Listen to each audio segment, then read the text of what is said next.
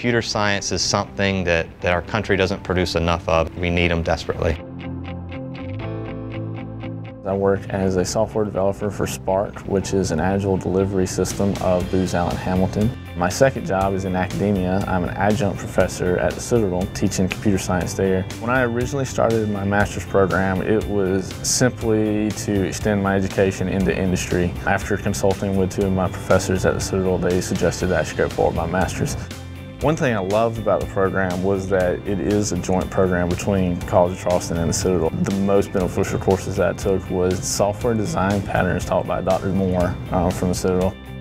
I remember taking it and it just kind of glazed over. Took a lot of the tests and didn't really know what was going on until I started seeing these design patterns play out in my job and me actually put them in place. So working in a group environment with group projects and other things, it brought a lot of humility to me on what I don't know, but it also allowed me to grow from what other people do know. I was active duty military, traveling all over much of the country, finishing up ultimately though with an online school. Along the way, however, I felt like there was something missing from my degree and began seeking out what I could do to bolster and improve my academic resume.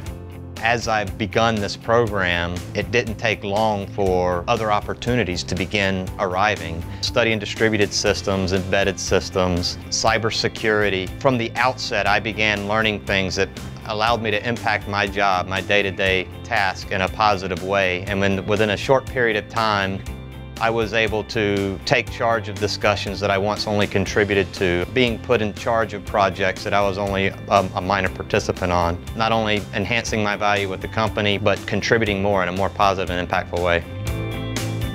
It seems very daunting at first, the task of taking on a master's, but there's a lot of resources and there's a lot of people willing to make sure that you don't fail. The amenities offered here at the Lowcountry Graduate Center, the facilities they have lend themselves well to the working student. I worked throughout my master's degree with the Space and Naval Warfare Systems Center here in Charleston. And I worked on a theater ballistic missile defense system as the lead cybersecurity engineer.